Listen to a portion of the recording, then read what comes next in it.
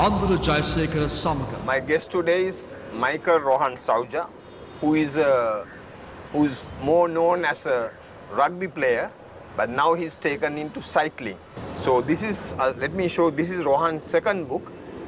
Rohan first wrote a book on Australia. He traveled around in Australia.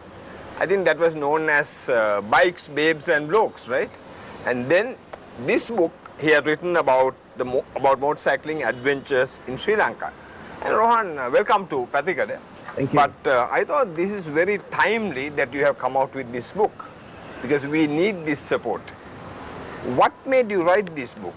I just wanted to write a book, and since I like riding motorbikes, I thought I'd just go around the country and record all my impressions for other people to read and learn about. I also rode bikes in the 70s and 80s in Sri Lanka, but didn't cover the whole island. So I thought I'll do it on a bike this time. And it took me 4 years riding to get the book finished. And why I say that this is so important, after the Easter Sunday attacks, we find it very difficult with tourism, and you come out with this book. Will you take this to the world? I want to. I'm taking some books back to Australia to sell. And of course, I give it to a whole lot of motorcycle magazines, motorcycle clubs, so they'll also publicize the book all over the world. And I didn't know that you were riding from school days. Not from school days, from just after we left school. Yeah, but I mean, haven't you said that, you know, where your father had this problem with the cops, all that, and he had to save you from the cops when you were riding? That was after school? After school, yeah. After school. Once I was playing rugby at the CHNFC. Yeah, but I read this, the foreword, it's beautiful foreword by the Bear, yeah, the Peter Thomine Australian Motorcyclist magazine, but he also rode with you in Sri Lanka. He came out to ride with me, and I took him on a ride right around Sri Lanka and asked him to lead, you know, go where he wants, stop where he wants, take whatever photographs he wants. And he wrote an article in the Australian Motorcyclist magazine, and he's going to write another one too, because after he heard what happened here, he thought he'd give Sri Lanka a plug, as he called it. Very interesting introduction by him, forward by him. He talks about the beer bottles, the different sizes. He talks about the cops and Batikalo and the colas. Yeah. He talks. What was his impression? Did he read this book? No, he hasn't. So when you go back to Australia, you will give him a copy? Yes, when I go back to Australia, I'll be giving him a copy. Now, Rohan, I'm not going to talk much. I would want you to take our viewers through this book. Where you started, I think I'll let you do most of the talking, all the talking, because that's what is important. Take us through, take our viewers through this. The book has 13 chapters. It covers a period from 2014 to 2018, where I went overseas and came back, went overseas and came back. And on each of those occasions, I went for different rides on different parts of the country. And I recorded the impressions on my camera, in my brain, and went back to Australia and then wrote about what I had seen and experienced before it sort of disappeared from my memory. So that's why it took 4 years to cover the entire island. If I went I could have done it in 1 year, but then I would have lost everything while trying to write it. You know, I wouldn't have remembered everything. So that's the reason I have 13 chapters there where I covered it. And where did you start from? I started from Colombo always, in my friend Jeremy Rajaya's house, and then decided to go. I went with other people, I went alone, just explored. Most of the time you travel alone? Not most of the time, but sometimes I've done it, yeah. Can people like Jeremy Rajaya ride these bikes? Yes, He's still fit? Yeah. Right? Yeah, he's still fit. So let's tell our viewers about this. The tea planters, tea estates and motorcycles. Let's talk about that. I mean, take your time, Rohan. Time is all yours. Take it and explain. Now, that's an interesting one. I have a school friend called Tariq Omar. He was a planter. And he's a rider too. He has his own bike. He doesn't ride a Royal Enfield. So one day he said, let's go for a ride into the mountains. So I said, okay. So the first stop he went to was one of his friends who was also a rider. If I remember correctly, the estate was Hootville or something like that. What's the place? Hootville. Yeah. No, that was the second estate. I can't remember the name of the first. It's in the book though. And we stopped for the night there at the planter's bungalow, and we had a nice dinner, discussion, drank some beer. And next day we went to another estate, none of his friends' place, not very far away. But those days, that particular time, it was raining. So we had to stop before about 1 o'clock, 2 o'clock when the rain started to come down. And again, we stayed at the planters' bungalow and then came back again. So I didn't do much riding on that trip, but I certainly saw a lot of upcountry tea estates and tea planters' bungalows as well. Give us your impressions about, especially because this will reach a lot of people, this program, about upcountry, riding in upcountry. Well, motorcyclists love to ride up hills, down valleys, and have a lot of bends. That's what they enjoy most. And there's nothing better than going into the hill country here with its lovely tea estates and travel around the roads. And it's something that it's also quite cool compared to Colombo. So it's quite a lovely ride. And No there's hassle? not much traffic. No hassle? After you leave Colombo, after you pass Avisavela, things get much easier. So you leave Colombo early, by about 5 o'clock or even before. And then once you get past Avisavela, the country is ours. The roads are clean. I mean, there's not much pollution there, not much vehicles, and we can enjoy ourselves. Rohan, you ride for fun, unlike these motorcyclists who go to work every day. How is riding for fun in Sri Lanka? Sri Lanka is a small island, so you can pack a whole lot of things, different things in one day. You can even start in Colombo, go through the mountains and end up on the other side, on the coast, on the east coast. So there's a lot of things to see and do. But in addition to that, there's a lot of like waterfalls, historical sites, tea plantations, especially up there, and the beaches too. So you can see a whole lot of things in one day.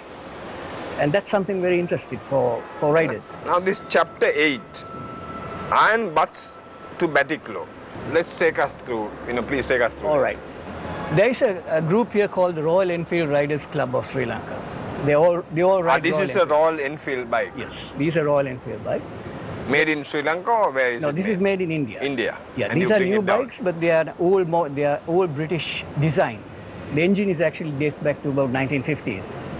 But they have modified a few things, but other than that, it's the same old bike that there is. Yeah.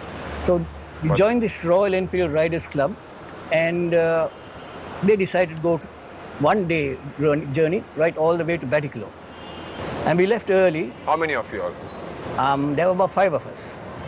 And they all had their Royal Enfields, and we went. We went through Avisavala, Bandula, up towards Balangoda, then turned down and went past Dialuma Falls and ended up at Vellavaya. Vellavaya. And Dialuma Falls to Vellavaya. Yes. And then we rode right across past Monragala to towards Arugambe. But before you reach Pottuvel, we turn left, and there's a road that goes towards Ampare, and came out near Batiklo, and we stayed the night at Batiklo there. That was a bit interesting because we ended up in the dark, and I nearly bumped into a cow that was lying on the road. It was black, and the road was black, and the next I saw the bike in front of me swerve suddenly, and I also swerved, and to see there was a big cow or bull on the road there, completely oblivious to us. You're not harmed?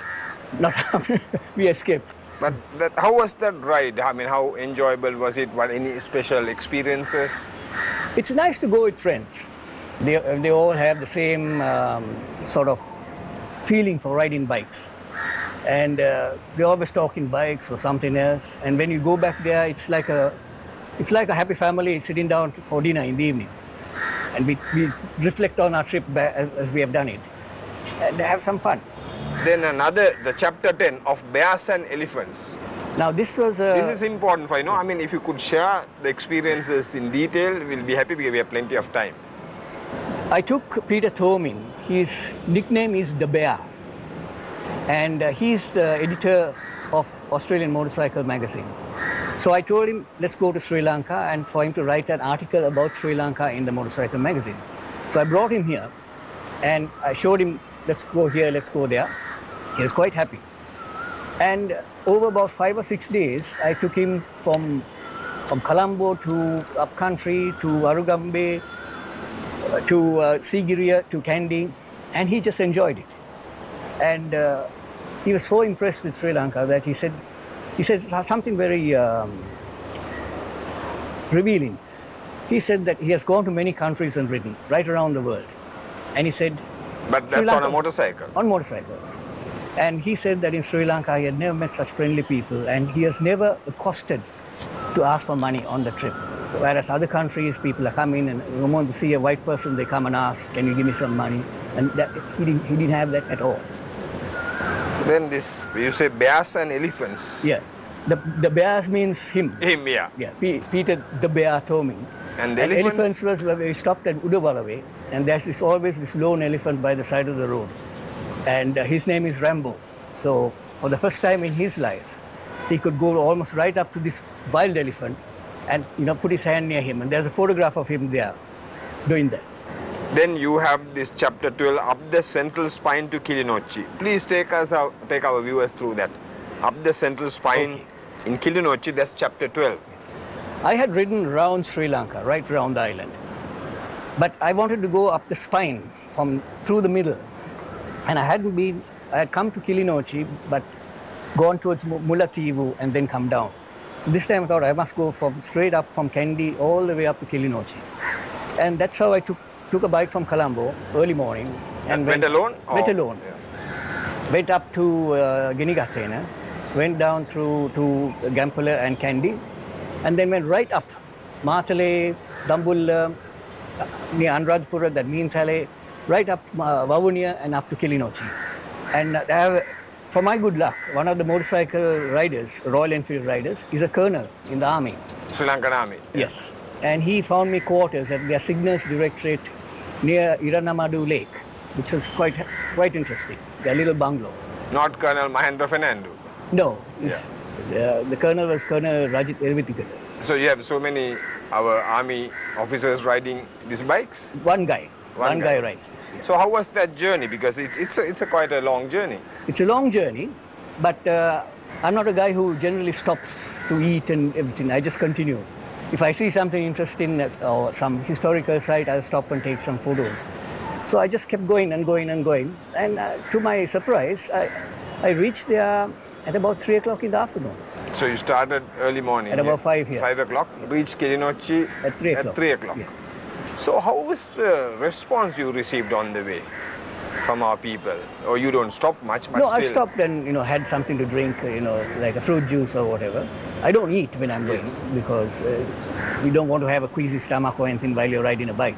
It's not. So you drink a lot of water or... Not a lot, but just when I feel thirsty, I'll have something. So then how did people respond to you?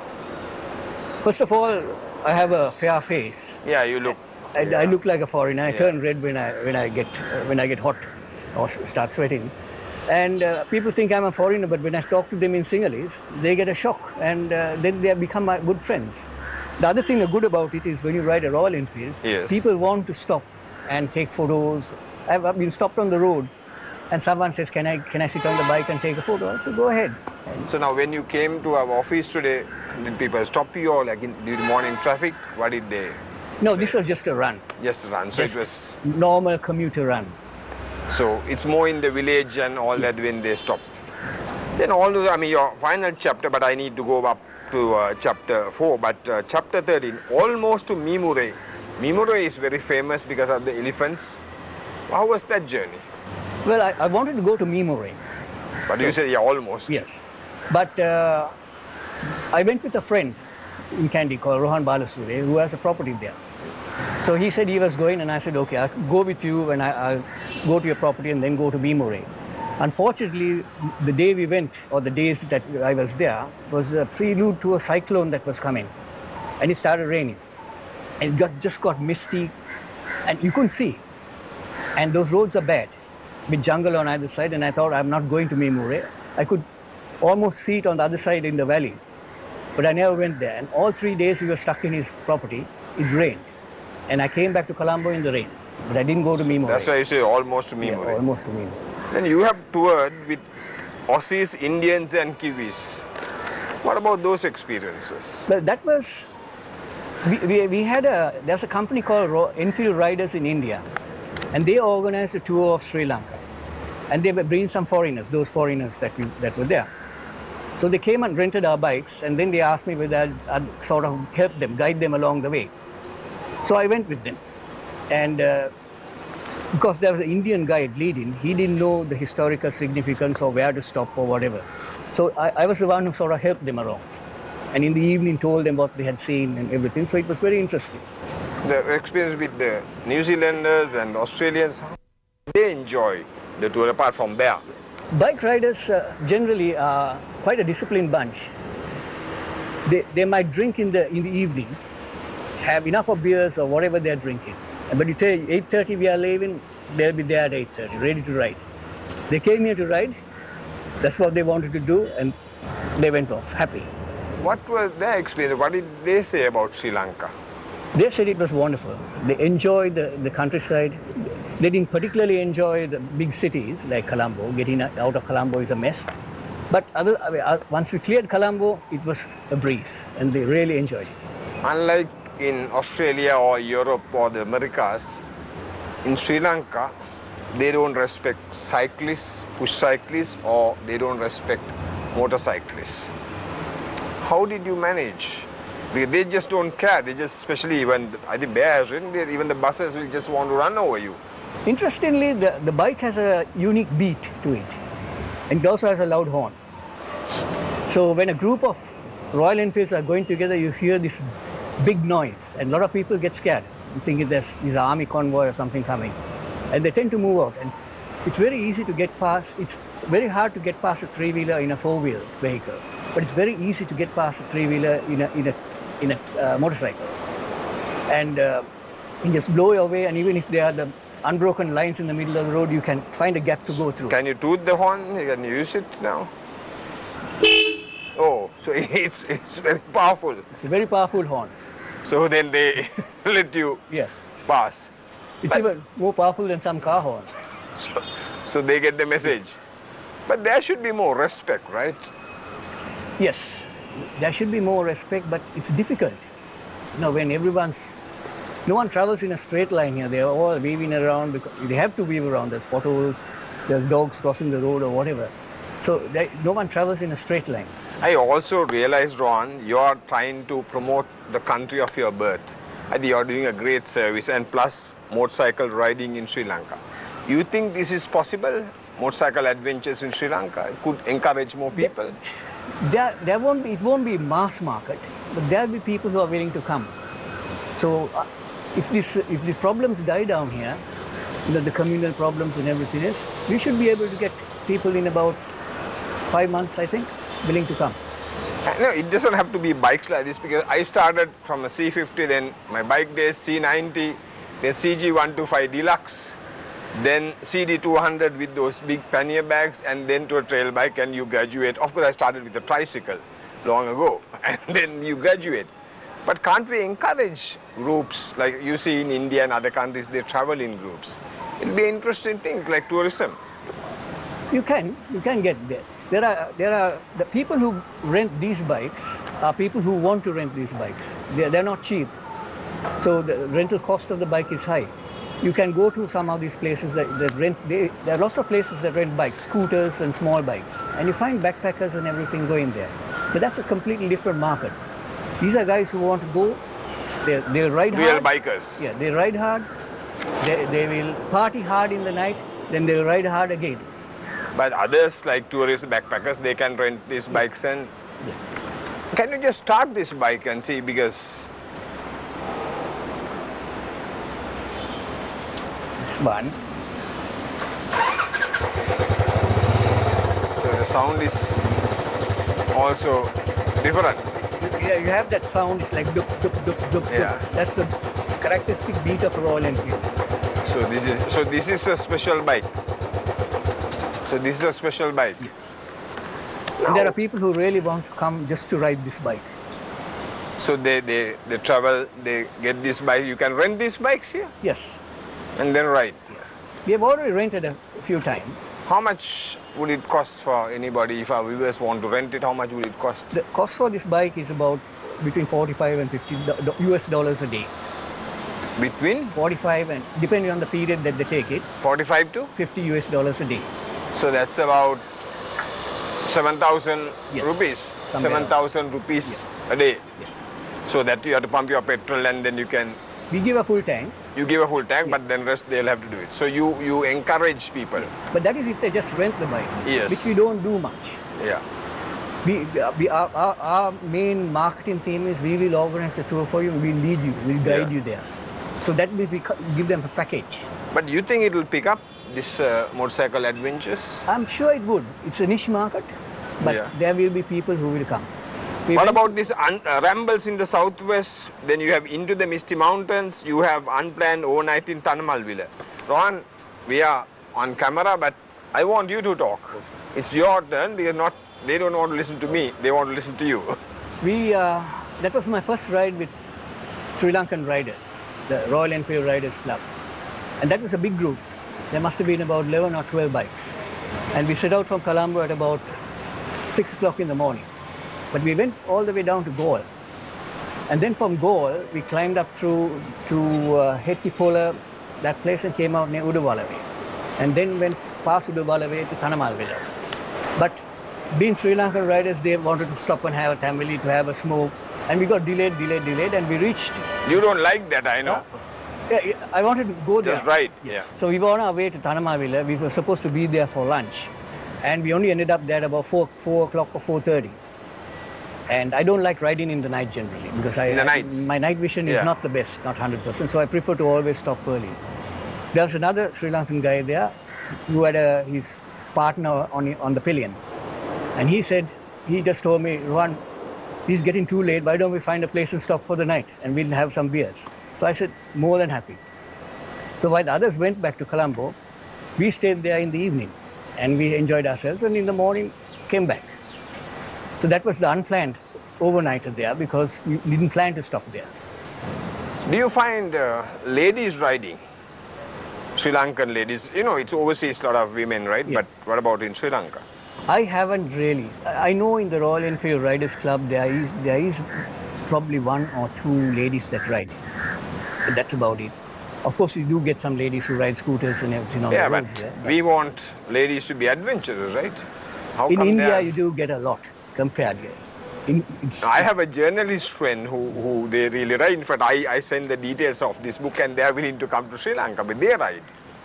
So, but bikes like this. It's an easy bike to ride. It's a very comfortable ride because you're seated down on it. It's like an armchair. You're sitting in an armchair. Yeah, it's very comfortable. You won't fall. You have the center one here. You have put the center stand. But you wrote in this book, Rohan, that if it falls, 2 people can't pick it. You have at least 5 people. No. Oh. If it falls, it's difficult for one person to take up because the whole bike is metal. There's not a single piece of plastic on this bike. All full metal? Everything is metal. The mud guards, everything is metal. The tank, the side packs. Whereas a lot of the new bikes are all plastic. So they're lighter. But when this falls, one person, it's extremely difficult if you're a small guy like me to pick it up. So you need one other person to help you. But you said somewhere you need at least 5? When I was going around the island, we went to Mullaitivu and then we went straight down to Kokilai. Now there's a lagoon there, there's no bridge. Yeah. The only way to get the bikes across was on fishing boats. They had to carry the bike and put it in the fishing boat. So normally they're used to take in little scooters and all this thing, and 2 people can put it in. It took them 5 people to carry this bike and put it into the fishing boat. Yeah. And that is with difficulty. So that was difficult. So how was that journey? On the boat? Yeah, the boat and then back on the bike? It was interesting. You had to sit on the bike in the boat. And the boat is rocking there and you're also going like this. And then you have to go to the other side and then they have to lift the bike out again onto the sea sand. And then you're struggling to gain traction to get out.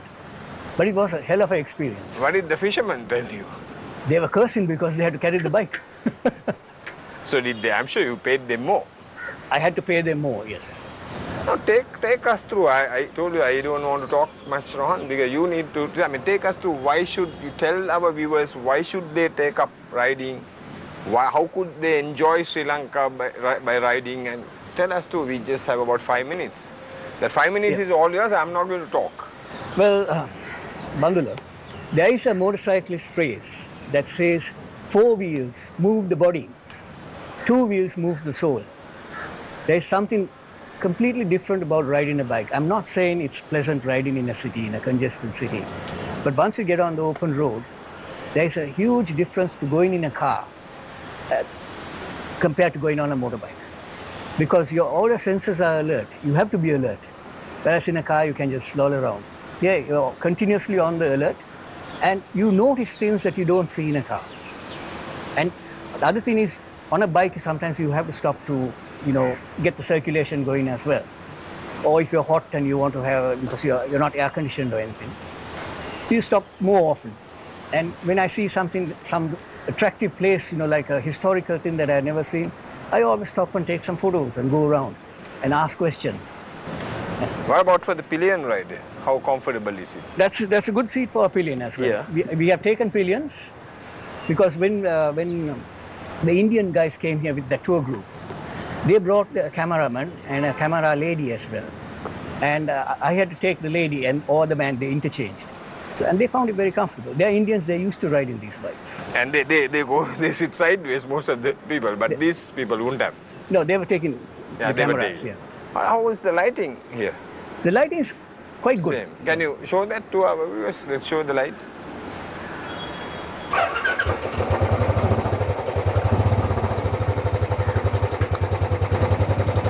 It's quite a powerful light. It's powerful. And the signal lights, those are the basics.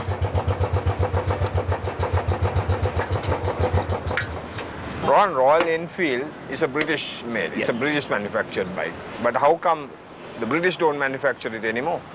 This bike is about a 1950s model. The engine and the gearbox and everything is about a 1950s model. The design as well. The Indian Army placed an order with the British company in the 1950s to get some bikes. British factory couldn't produce them, so they created a factory in India to start manufacturing because it's an ongoing order for the Indian Army. Then the British company went bankrupt in the 60s or 70s, and the Indians are still making them in the same design, and it's very popular around the world. And Sri Lankans have taken over. Yeah. Michael Rohan Sauja, thank you very much. The author of Motorcycling Adventures in Sri Lanka, and my old friend from school. I wish you good luck and good health.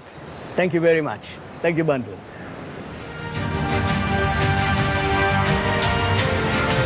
Pathikada. Bandula Jayasekara Samaka.